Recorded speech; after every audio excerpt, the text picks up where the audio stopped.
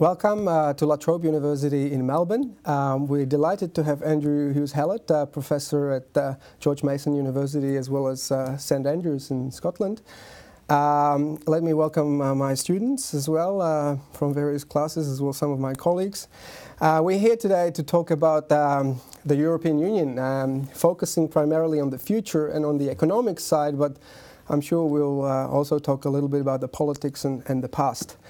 So, Andrew, I mean, it's very hard to even know where to start with Europe, but can you give us a brief summary of what's happening now and the key issues that you can see that need to be resolved? Well, right now, obviously, the dominant issue is to do with sovereign debt by the governments.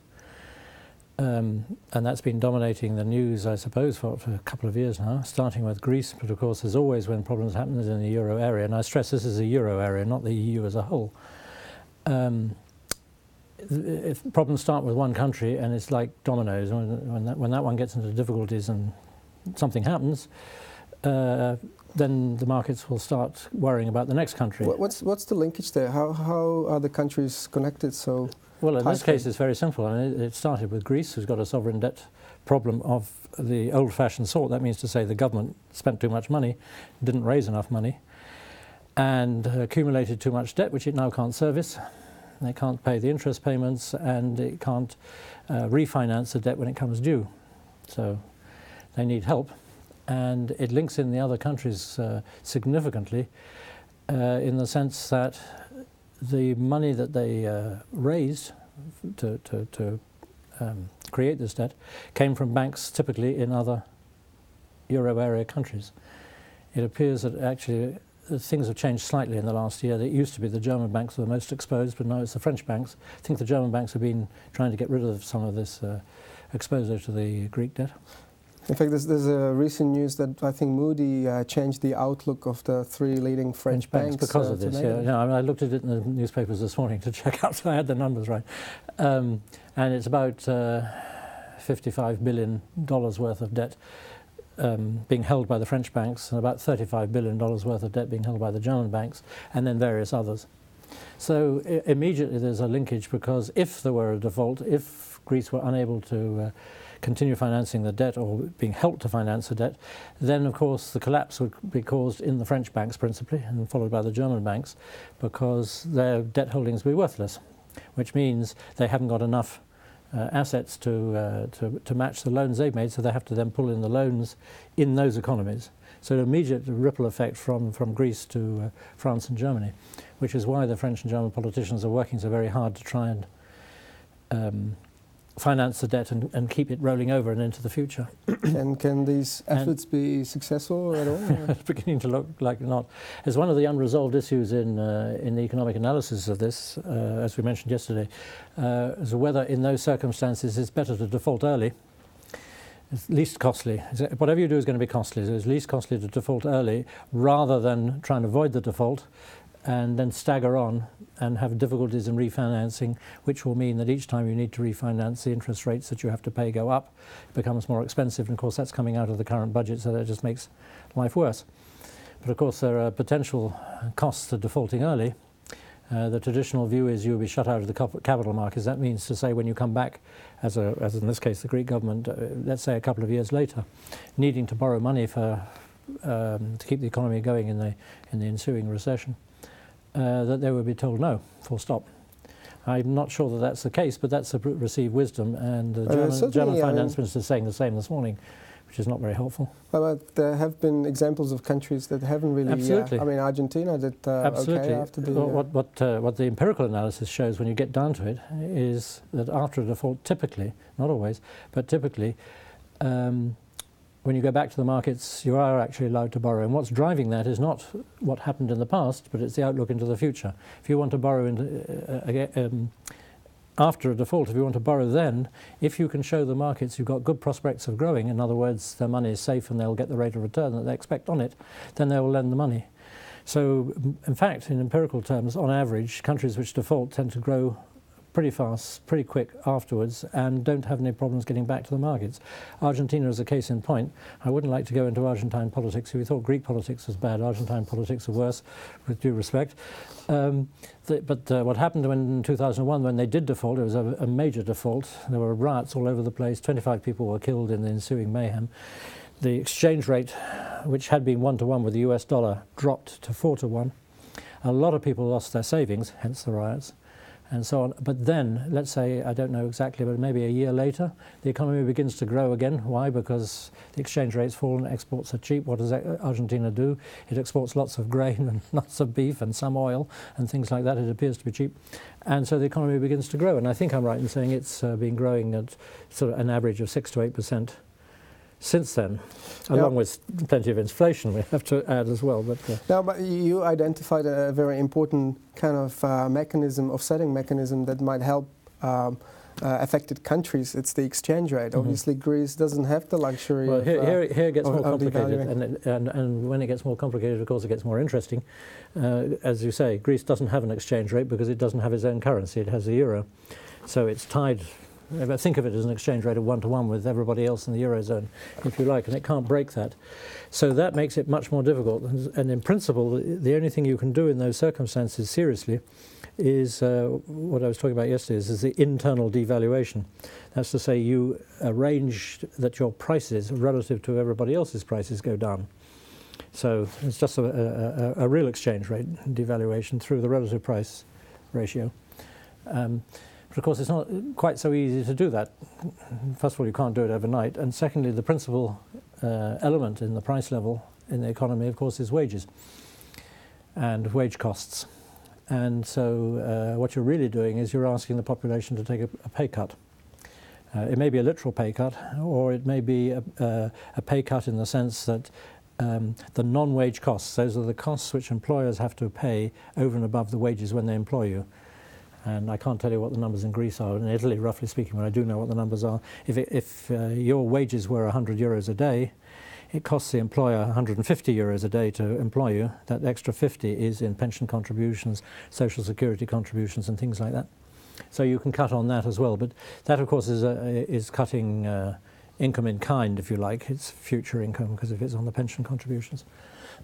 And Greece, I think, is having great trouble doing that. I am not entirely sure whether they've actually done anything in that direction.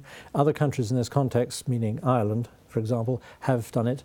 When they got into trouble a little after Greece, the instant reaction of the government was to impose a 5% pay cut across the entire economy, everybody. In Ireland? In Ireland, in nominal terms, just like that. And there have been various other... there may have been further pay cuts after that. There's certainly been reductions in the pension entitlements and so on, which means that then the employers have to pay less into the fund to provide whatever pension is now promised, and so the costs come down there. So you can do that, and that's the option which is available if you stay in the euro. Now you have a lot of insights from various countries because you've consulted for just about any institution I can think of currently, the European Central Bank and various governments and European Commission now. So what's the big difference between Ireland, where these reforms were received relatively well, and Greece, where people go to the streets and try to kill the government? The politics is quite different. I have to say, though, before we get into all of that, there are 4 countries in trouble at the moment that we talk about, very unhelpfully called the pigs. That's Portugal, Ireland, Greece and Spain. And the first 3 are all in a rescue package through the European Commission and the European Central Bank and the IMF. The 4th, Spain, hasn't got there yet, but people are very worried about it. And of course it could go further than that. And in all 4 cases, they have sovereign debt problems, but they're quite different in each case, which means the response of the government may be quite different. Greece, as I said, is an old-fashioned one. The government spent too much money for reasons which are probably entirely to do with political manoeuvring and special interests and so on, not to do with the economy. Ireland started off with a property crash, rather like the subprime in the US, but the banking system was deeply involved in that, and the government had borrowed money from the banks and all the rest of it. So the real problem there is actually the government deciding that the government itself was not in big trouble. it had probably, at the beginning of this process, 2007, it had as low a deficit and debt ratio as anybody in Europe, probably about 35% for the debt ratio, whereas Greece is now 150. So I mean, there's a huge difference there. So the government itself fundamentally was not in trouble as such, but the banking system was, and the government chose to bail the banking system out. Now you might wonder why that is. Partly it's to do with the fact that, of course, the financial markets are involved in every part of the economy. So if you don't bail the banking system out, then you get all the firms going bust and unemployment rising and so on. So it's natural that you would want to do that, perhaps. Also, Irish politics is complicated. That's to say, and people who are in politics are also in the banks, and they all play golf on Saturdays, you know. So the connections are very close, and so the government made the decision to bail the financial system out, which in this case moved they must have had a small deficit at the beginning of this process, let's say a couple of percent. To this year, it's at 32% of GDP, so a huge thing. But basically, they're just bailing the banking system out. So that one's like that. Portugal, I have not understood properly. It seems to be a private sector problem, in that the private sector, meaning both businesses and private individuals, have borrowed too much money through the banking system. Credit was too easy, and all the rest of it.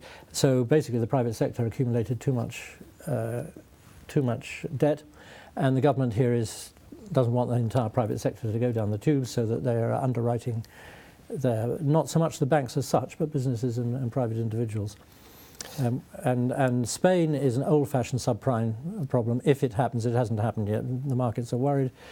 It's not the big banks in Spain, but in English, anyway, I don't know about Australian English, the building societies, the mortgage banks and so on, had lent a lot of money to, speculatively, to people wanting to buy houses or holiday apartments or something, or businesses building them. And with the financial crash in the world, the demand for that suddenly fell away. And so two things happen. One is that those mortgage banks get into trouble and have to be supported by the government. And the second thing is the construction industry, which is a significant proportion of GDP, collapses. So the lesson here is it's very difficult now to come in with a standard economic analysis and say, this is how you deal with a debt crisis. Each one of these is rather different. Now, just to document some numbers, the IMF estimated that the net present value of the liabilities of the Irish government for the financial institution bailouts is in the order of 200% of GDP, as opposed to for most other countries it's just between 20 and 30% of GDP, which is still a lot. But you're quite right that the sources of the problem are very different. Now, you touched on interesting issues. We had Don Brash here a few weeks ago, the former governor of the Reserve Bank of New Zealand, and he talked about the too large to fail problem and how he would deal with it. And his suggestion is very much like, okay, well, it is true that some of the largest banking institutions in the country might be too large to fail, but we should explicitly acknowledge that these have the guarantees of the government, and because of that, we should apply strict regulation in terms of higher reserve requirements and so on. And everyone else should explicitly be acknowledged not to be covered by these guarantees because they're not too large to fail, and they should just be allowed to fail. What do you think about that? Well, no, I mean, logically, it makes some sense to do that. And what you're really getting at is two things. One is who has a guarantee explicitly as opposed to implicitly, and who doesn't. That removes a lot of uncertainty, because there are a lot of, as things stand at the moment, there's a lot of assumptions that certain firms or banks have a guarantee, but it's not written down anywhere, and you don't actually know whether it will be honoured in the event. So that helps remove some uncertainty, and it's not an unusual view. I think the IMF would say exactly the same. In this, it's a question of what can you price the guarantee correctly. So we're talking about making some guarantees explicit and some other ones which will have a very high price, which are not explicit. I forgot what the other point was now. But well, no, the smaller countries should actually explicitly not have any guarantees. Now, the question is, how do we commit future governments never to bail out small institutions? Institutions is another matter. Well, there's a problem there. You give a guarantee today, and in 3 years' time, when a crisis hits, what was a small firm suddenly becomes a big one, and you need to update all this all the time. And the other point was about regulation, and this, of course, is being wise after the event, of course, because this should have been said before the crisis came, that there should be adequate regulation. And that will come. Whether it's adequate is another matter. It'll come through Basel III, which is a bit questionable, I think, probably, and other agreements on international bank regulations. So part of the problem is that this is an international problem. So it's no good one country guaranteeing something and the problem occurs in a bank in another country who's got large operations than the one we're talking about. So you have to have agreement on that. But the question of regulation, and it may or may not, it depends who you're talking to, involve separating retail banking from investment banking, which the second being more speculative.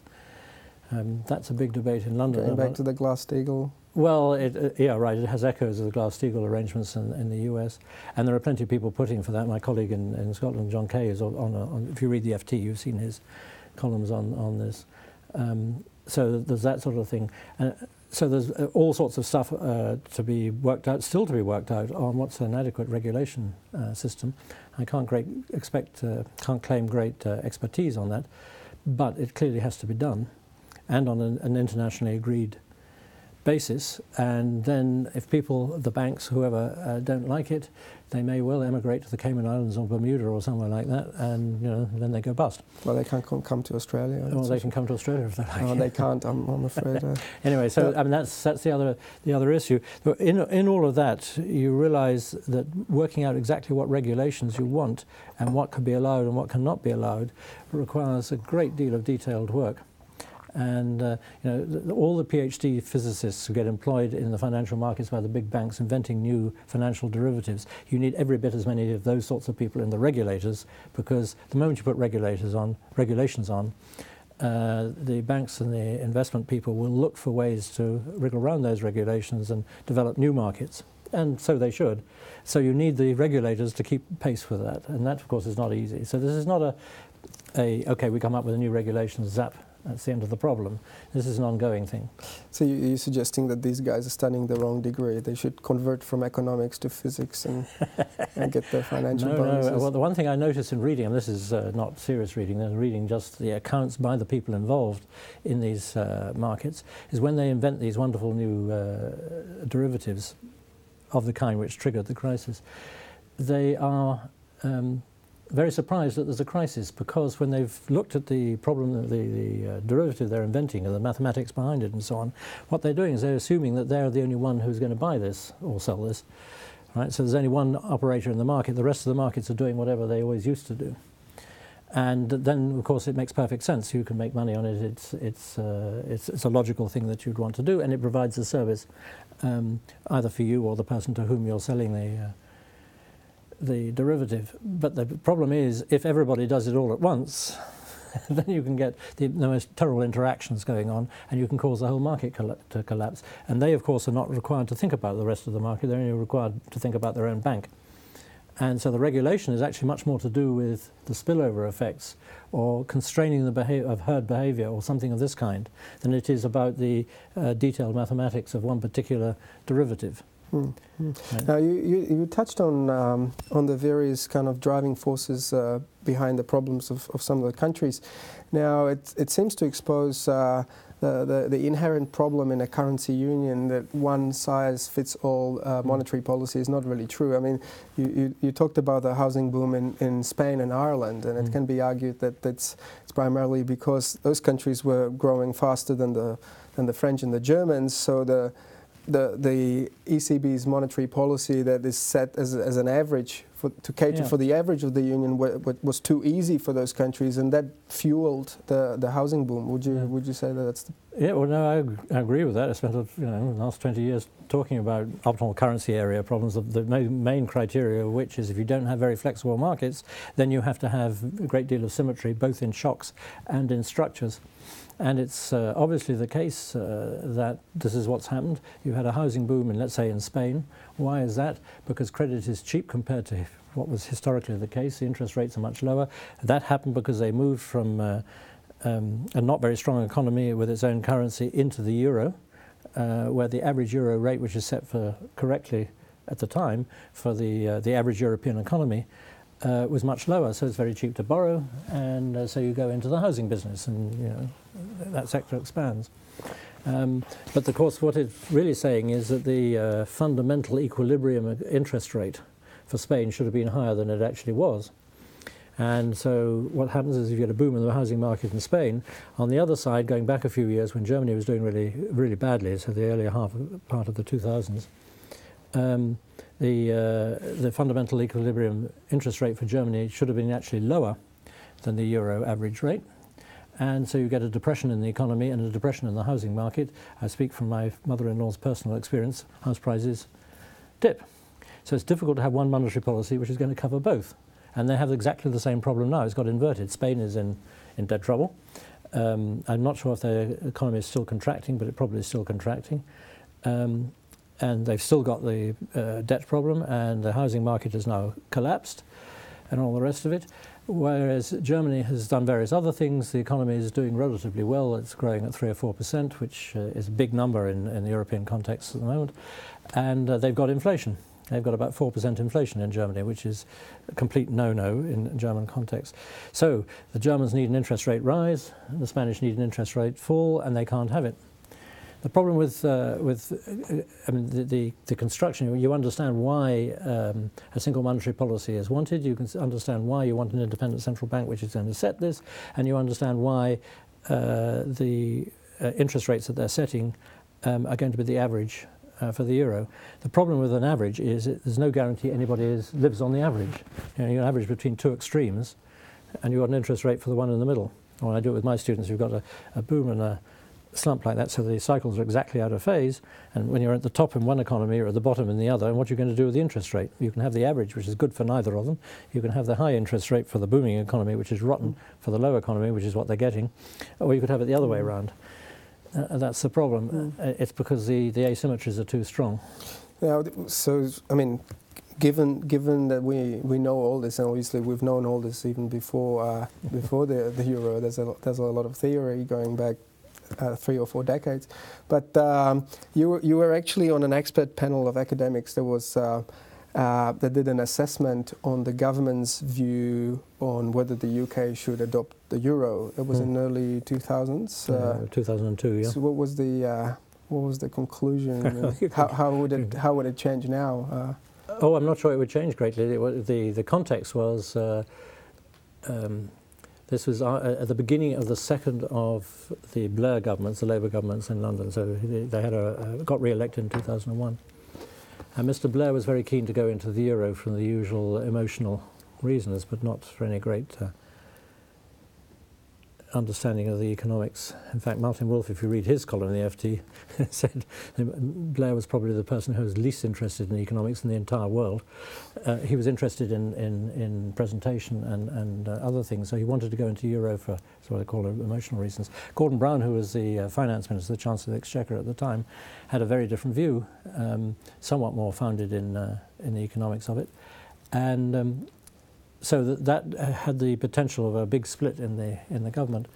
And so the deal was Gordon Brown came up with 5 tests, not the Maastricht criteria, his own 5 tests on whether the euro could be thought to be beneficial for the UK economy. And I've actually forgotten the details of the tests, but they had a lot to do with asymmetries and a lot to do with interest rates, exchange rates, financial markets in London and things of this kind. So they did 6 or 9 months worth of research work in the Treasury in London on this, and produced a big report. And a function of the outside academics was to comment on particular aspects of it. So I was on asymmetries and interactions. And the conclusion of the report, at the end of it, 2,000 pages worth of report. I mean, it was a big thing, this big, was that Britain satisfied 1 out of the 5 tests, I think, and therefore shouldn't go ahead. And that's not terribly surprising, because if you look at the actual statistics, the British economy is actually significantly different from most of the European economies in structure, in market flexibility, in the way it functions. And so that seems to make considerable sense. And that was the end of that argument. If the 5 tests were done again today, I don't think the answer would be very different. I mean, London's position in the financial markets got hurt, but not because of the euro, but because of the, I regret to say, the RBS, Bank of Scotland.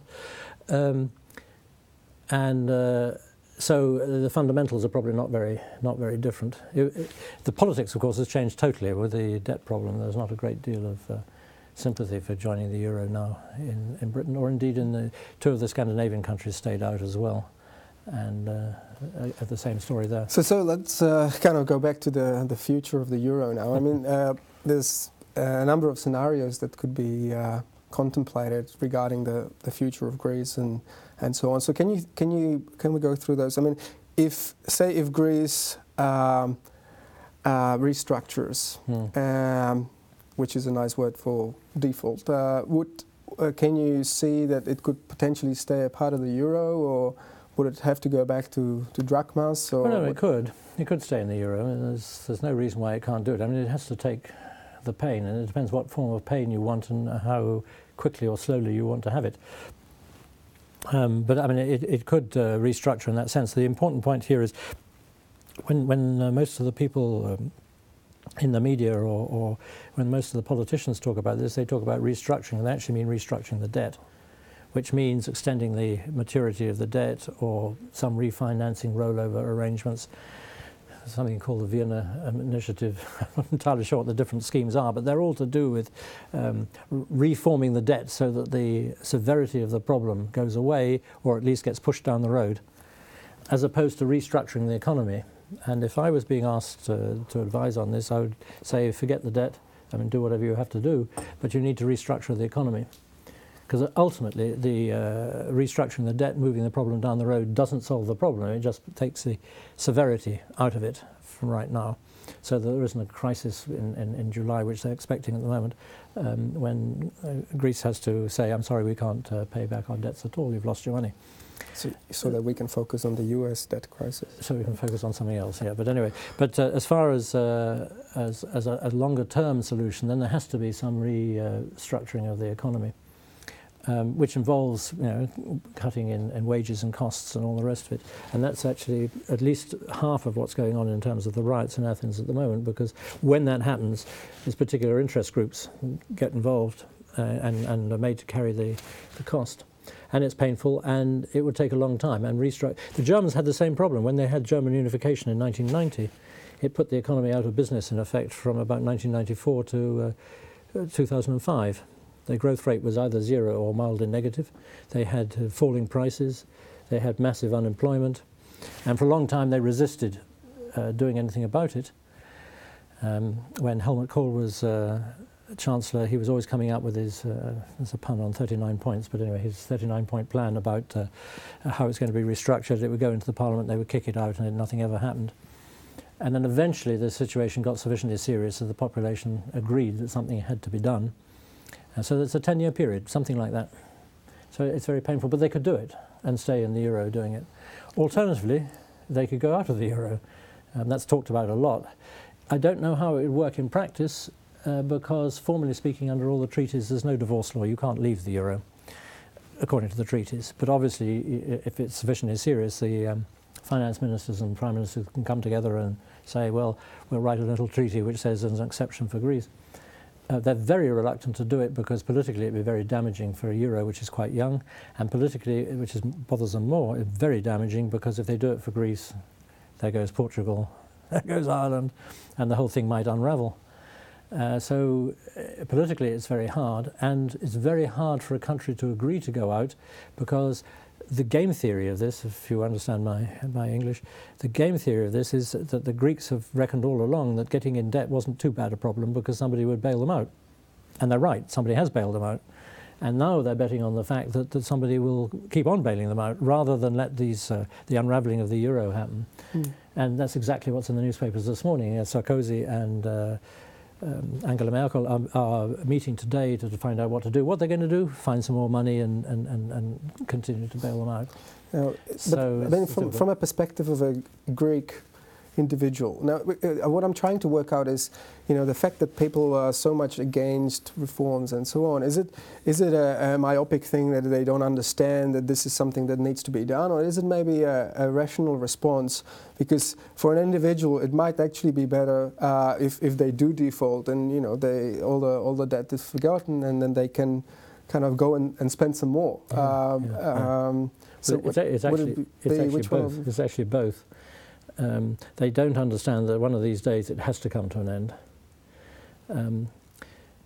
It's a natural reaction of the population. It's a much more natural reaction of the politicians that their horizons stop some way out there and not beyond where the reckoning will eventually come.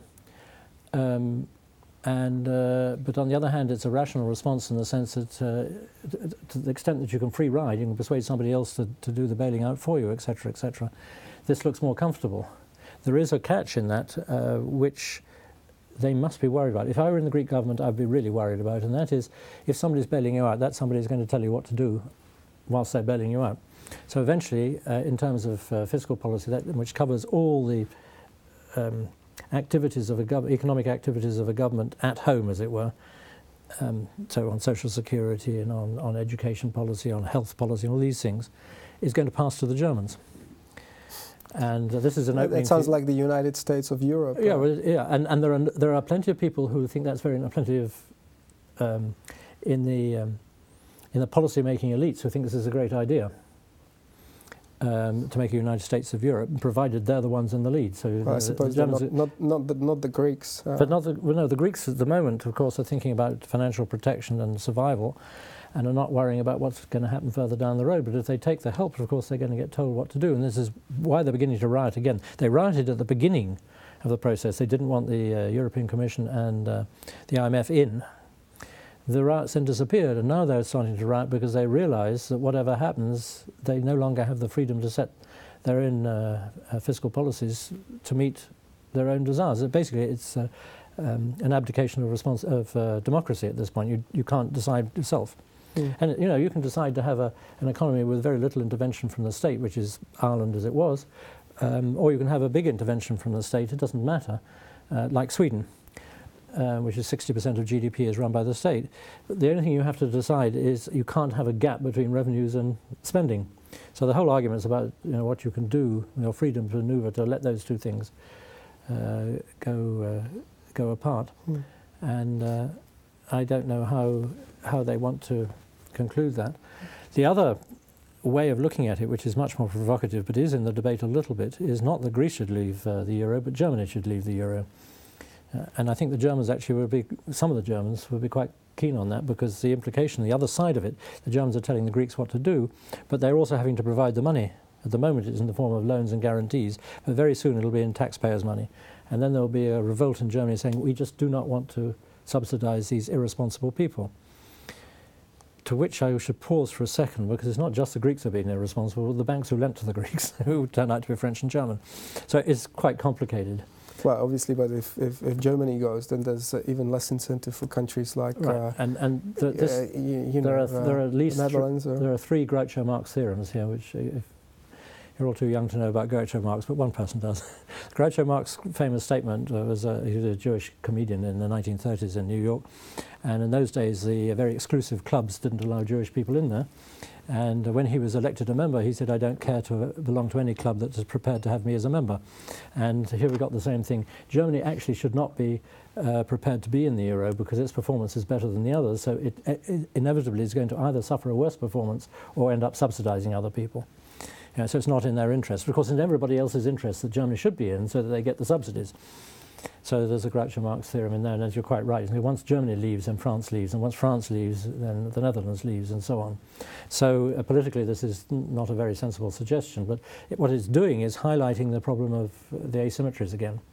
And from my view, and this is an instinctive reaction without a formal analysis behind it, but I'm willing to bet I could do that, you look at what kind of area is sensible for the euro to be used in, and you'll get Northern Europe.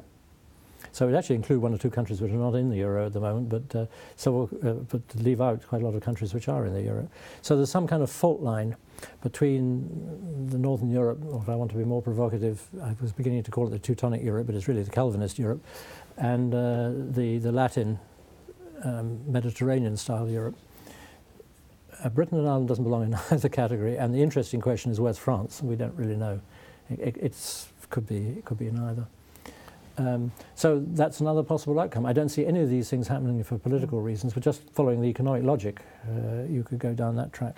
Can I actually want to move on to our next topic and then give an opportunity to the students to ask. I've prepared some slides and they relate to the future because I mean the issue, the commentators are focused on the current debt issues, but what many people don't realize is that an even larger problem is looming on the horizon. So what you can see here is the old age dependency ratio, which is defined as the proportion of people 65 and older over the population 14 to 65. And this is plotted for all European Union countries. And as you see from the 1960s, there's been a consistent trend towards the populations growing older. And obviously we know why. People live longer and people have fewer kids. So what you see is that Now let's think through the implications of this, which we're going to see on the next slide. The situation actually looks much worse because the light shaded area is the old age dependency ratios in 2000, which what you saw on the previous slide. But the pensioner per worker ratios are actually much higher than that. You see that it's generally 50 to 100% higher than what the old age dependency ratio tells you. So what this implies is that we go within, from 1960 to 2040, we go from a situation where you have 7 workers per pensioner to a situation where you pretty much have one worker per one pensioner. And so we know what it means in terms of lower taxes and higher pension spending. But the next slide is actually showing that health expenditures are also a big problem because if you have older people, this shows you the profile on public spending on health as a function of age. And what you see is that it picks up significantly once people reach 60 or 65. So it's not only pensions, it's the health that is causing all the problems. So given the future, how does it change the kind of solutions that we should be looking for when we're considering the current debt crisis? Well, I suppose the first answer is that first things first, solve the current crisis. When you go into a difficult situation, it's obviously much more difficult if you're badly prepared, and that's to say you go into a deficit-creating situation, and this is likely to create much bigger deficits than you're used to before, at least initially. You don't want to be in deficit when you start. That would help.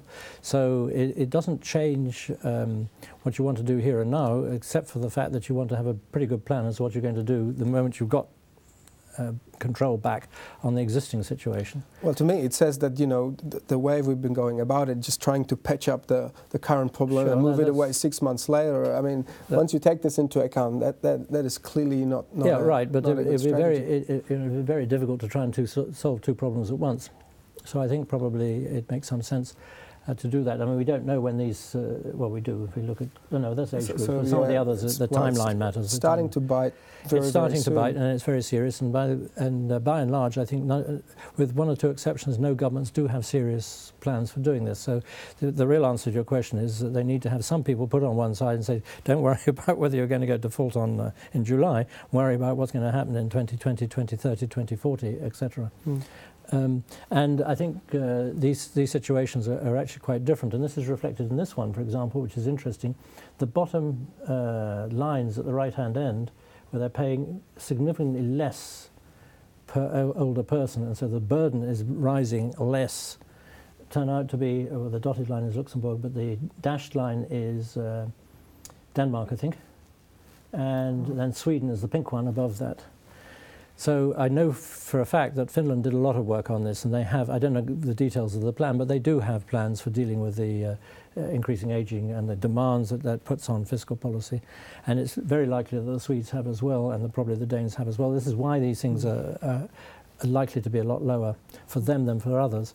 So there are things you can do. It's a bit difficult to treat all countries the same.